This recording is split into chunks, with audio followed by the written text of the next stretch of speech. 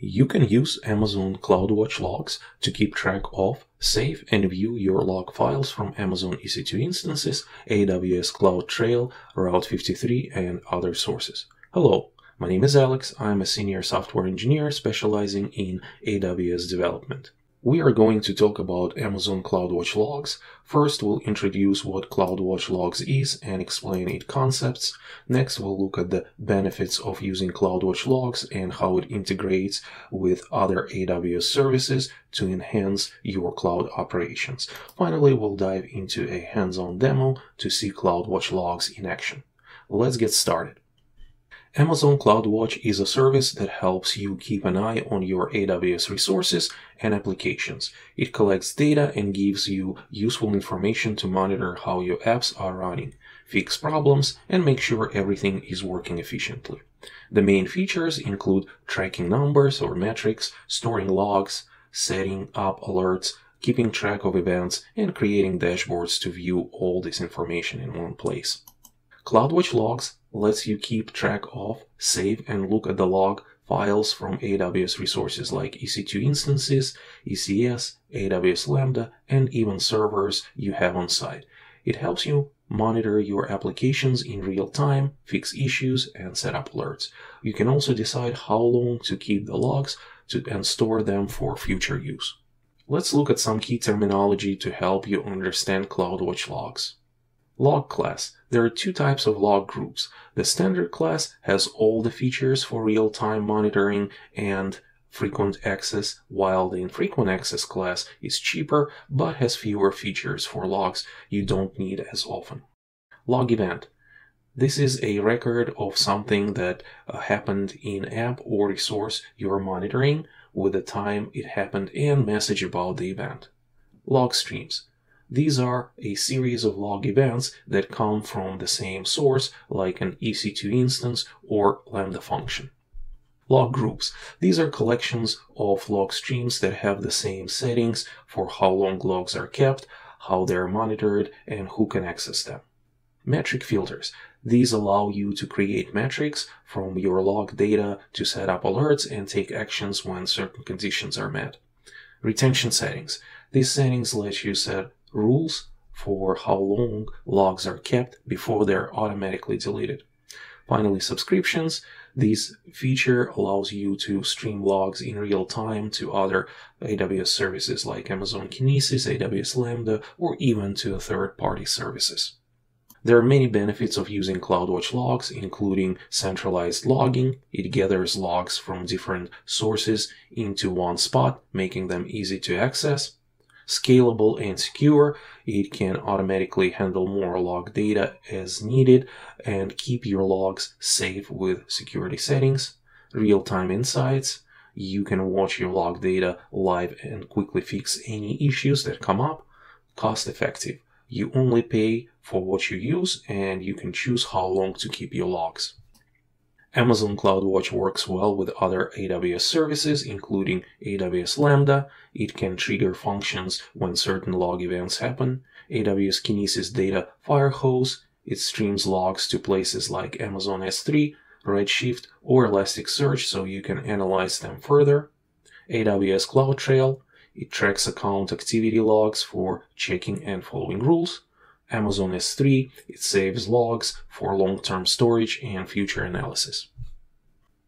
Now that we've learned about Amazon CloudWatch logs, let's dive into a hands-on demo. If you are enjoying this video, please like and subscribe to our channel to help YouTube recommend it to more viewers. I am in AWS console. Let's go to CloudWatch. You can type it in the search, or I have it already bookmarked right here. Let's click on a CloudWatch. And as you can see, CloudWatch actually has a lot of functionality here, but we're interested in logs and mainly in log groups. Let's click on it. And you can see that I have two log groups from the applications I previously deployed on ECS. Log groups have name, it has a standard log class here, and retention is never expire. It may not be the most cost-efficient option, but you can always change it. Just select your log group, and in the actions, you click on Edit Retention Settings, and you can change your retention settings for your log groups at any time to make it more cost efficient. Let's go ahead and click in a first log group. And as you can see, there is a log stream, and you usually would have many more log streams, and you have your timestamp, so you know when this log stream came in. So you can click on the log stream, and then we have log events.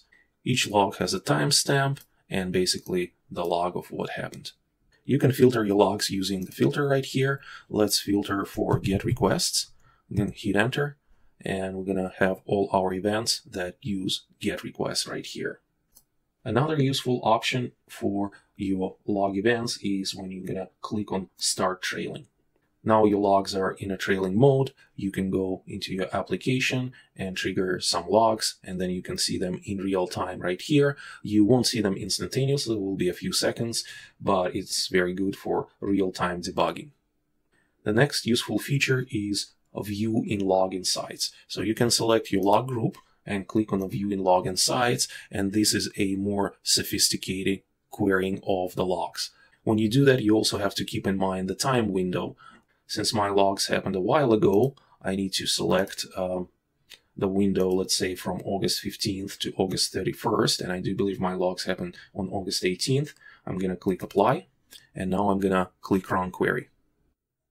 And after a little while, I see basically all my logs here, because this query is taking the logs, sorting them by timestamp ascending, and limits to 10,000. If you're not familiar with a query language, you can use Query Generator, or in plain words, you can type what you need to find. Let's say we want to find logs for get requests. And we're going to click Generate Query. And it generated us the query to find the get request. Let's click on Run Query. And it found us all the logs with a get request. So keep in mind the Log Insights feature when you need to filter out your logs. Finally, let's go back to CloudWatch. We're going to select log groups again. And let's go ahead and create a new log group. I'm going to put a name. I usually use /. We'll put EC2, my cool app. Retention settings, again, you may want to choose your retention settings. I'll just say, well, maybe 1 month. A log class, you can choose standard or infrequent access, and you can optionally use the KMS key to encrypt your logs.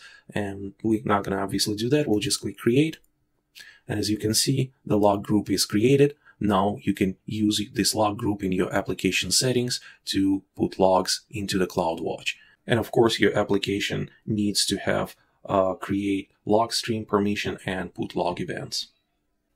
Thank you for watching. I hope by now you should have a good grasp on how CloudWatch logs can help you centralize, monitor, and analyze your log data efficiently.